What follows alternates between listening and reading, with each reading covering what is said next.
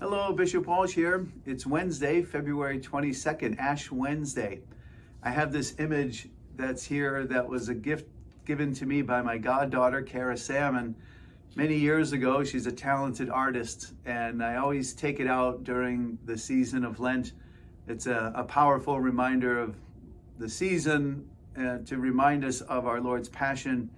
And as we know, it culminates during Holy Week, when we have a particular focus on how the Lord gave his saving sacrifice.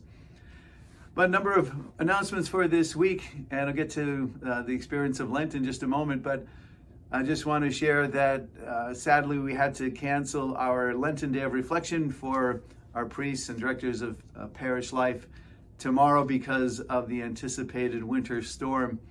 And just to share with you also, last week when I mentioned I was going to go to Oklahoma City for the dedication of the Shrine of Blessed Stanley Rother, Old Man Winter got in my way for accomplishing that task.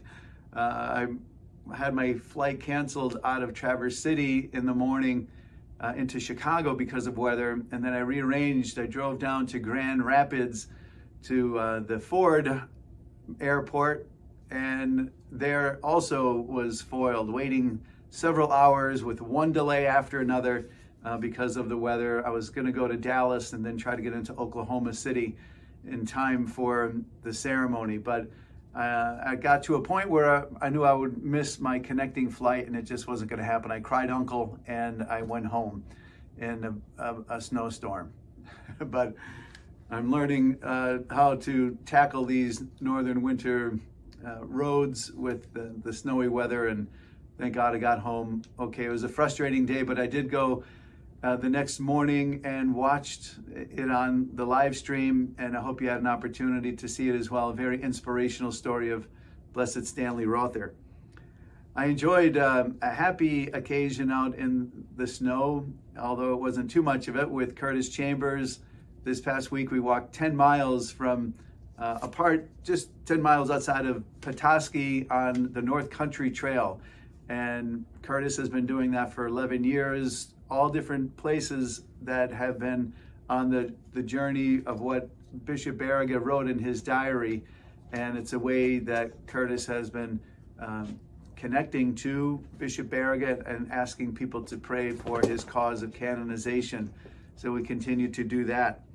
And I want to thank Kurt once again for the chance to accompany him on that walk.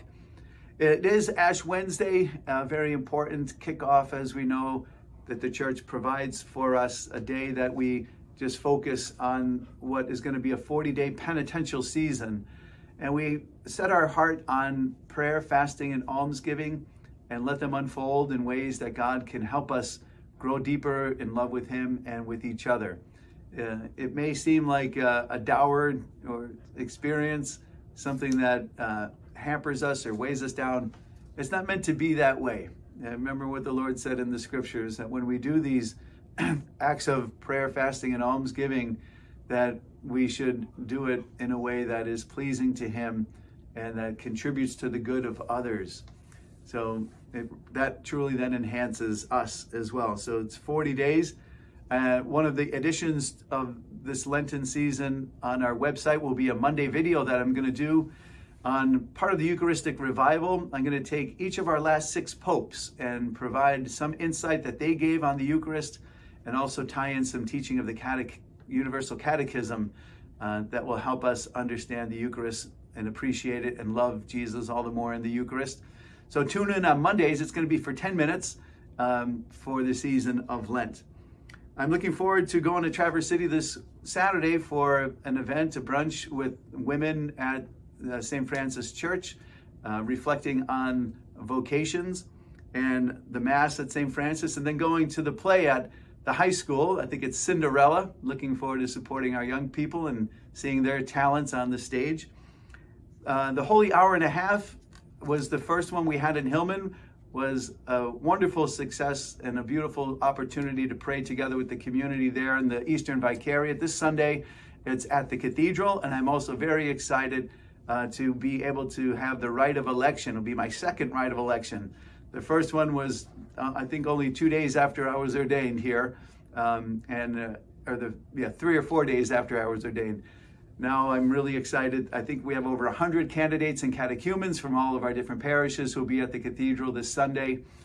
And lastly, we are anticipating welcoming at least 4 Nicaraguans to the Diocese of Gaylord. More details about that to come.